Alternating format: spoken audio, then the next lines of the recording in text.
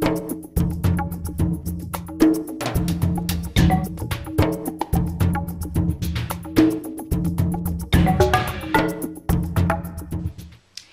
there, Kara Warner, editor of Creative Knitting Magazine, and today we're going to work the third in a three-part series for our knit along for the Stitch Sampler Slippers designed by Lori Gagne. And if you're familiar with what we've been doing so far for this knit along, we've already worked 2 stitch patterns, and we're having a whole lot of fun on the Ravelry fans page.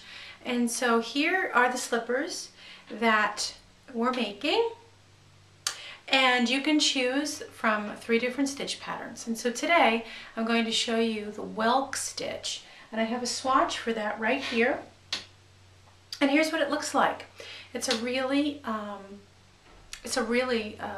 very simple pattern, and it's a series of slip stitches, which you can see on the front of this fabric. And working a slip stitch is great because it's easy to do, and it creates a very dense and durable fabric, which works perfectly for slippers and rugs and washcloths too.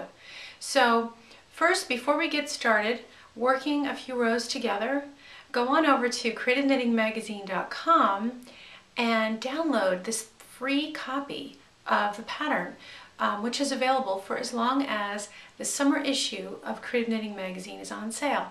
So hop on over there, grab yourself a copy, and join me back here in a few. Okay, so let's get started, and we'll cast on a total of 25 stitches, and we need 2 stitch markers. So we'll practice on these 25 stitches, and what this equates to is the stitch pattern, the multiple, worked 4 times. So it's 4 stitches times 4 is 16, plus 9 stitches, which are our balance stitches. So let's get started and work row 1. And we'll work row 1, which is our right side. Start off by knitting the first 3 stitches on this row. And then we want to pick up one of our markers, put the marker on the right hand needle, and then knit 3. Pretty simple. Then we're going to work our first slip stitch. We're going to slip our first stitch purlwise, so as if to purl, right? So we stick that needle in the front as if to purl with the yarn in back. So if you're looking at your pattern, you will see that that's the case. Slip that stitch to the right hand needle, and then repeat from star in your pattern, which is to knit 3,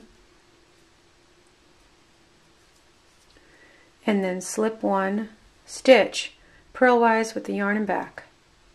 And that's pretty much it until we get to the end of the row, and so we'll just work that way until we get to the last 6 stitches. Okay, now we're at the end of the row and we have 6 stitches left. So we'll knit 3, and now we want to place another marker on the right hand needle. So we have 2 markers now on each end of the needle. Place that marker, and then we're slipping 3 stitches this time, but with the yarn in front. So purlwise, we're slipping, bring that yarn to the front, and slip those 3 stitches over to the right hand needle, yarn in front. And that completes row 1. So let's just jump right in and work row 2, just so we can practice a little bit more. And remember, in your pattern you'll see this, but when you come to the markers, just slip them when you come to them, that's all. So row 2, you'll see it just says to knit 6, and you'll understand that you've got to slip that marker, right? So it's 2, 3. I'll just slip that marker over. Okay, then the next stitch we're going to slip 1 purlwise, this time though with the yarn in front. So that's something that you really need to pay attention to. Always remember what side your yarn is, you're holding it either to the front or the back. And then knit 3, repeat from star, if you're following your pattern, which means we then slip 1, yarn is in front, knit 3.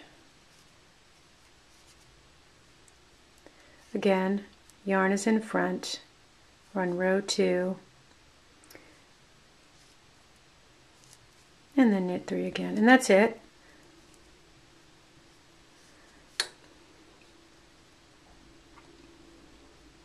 Until we get to the marker. So when we get to the marker, you're working the same way across, and then slip the marker, and then slip 3 purlwise with the yarn in front, and then that completes row 2. So I think that rows 1 and 2 should give you a really good grounding.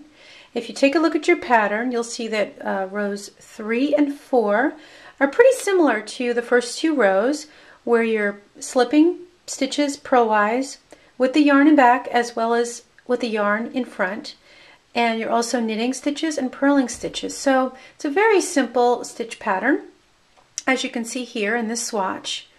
So I hope that you'll have fun practicing, and that maybe you'll join us over on Ravelry very shortly to take part in this exciting knit along.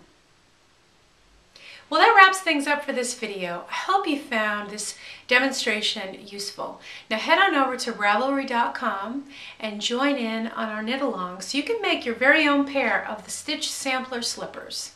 See you next time.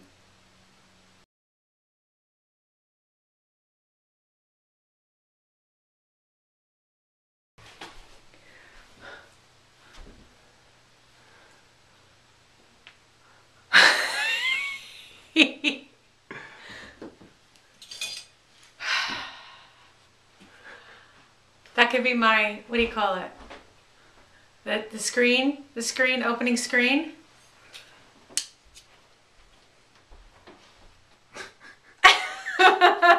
Cut.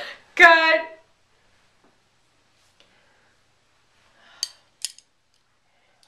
Woo! That was tough work.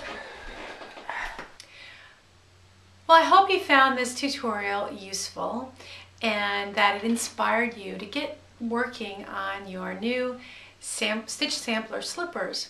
And if you'd like to join other knitters, go on over to Ravelry.com, because you can ask questions, you can meet the designer, and get to mingle with other... Mingle? Really? Did I just say mingle? Okay.